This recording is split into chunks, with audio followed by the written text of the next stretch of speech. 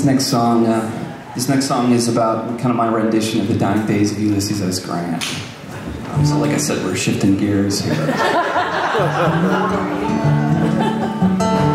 It's about to get really sad up in here because he died a terrible death of, prolonged death because he smoked too much. He had mouth cancer. But he loved his wife to the very end. And tried to capture that in the song. His wife's name was Julia. And long before he served in the Civil War, he was down in the Rio Grande Valley in the U.S.-Mexico War as a young man, and he would pick the flowers there and he would press the petals into letters that he would send to his wife.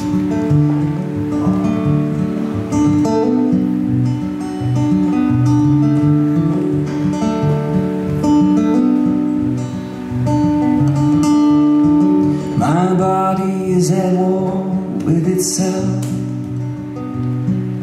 Blackness from my lungs slides down my drain.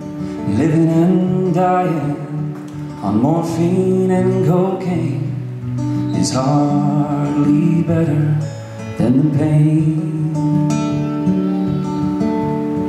In dreams I still lead armies across rivers to hell.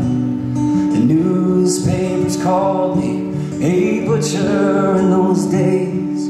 Now the blood is a powder and it covers the fields, while I cough mine onto the page. Oh Julia, I am a dying man, and writing takes all the strength in my hand, where I held wildflowers from the Rio Grande.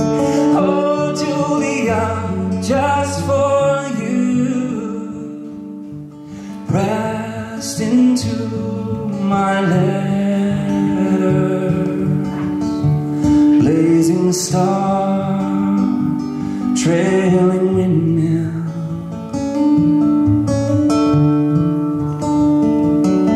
Now my country's at war with itself.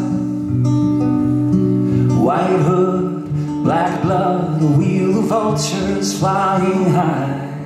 And peace will come, I can feel it in my heart, but I'll never see it with my eyes. 'Cause 10 smokes a day is killing me, they say. I surrender my pen, more than ready to die. Maybe someday you will find me in that sweet river valley where angels, not bullets, fly. Oh Julia, I am a dying man. My own hand is out of my command. Never again will I send flowers from the Rio Grande. Oh Julia, just for you, dressed in heaven's own hues, golden wave, Manadora, wild olive, wild petunia.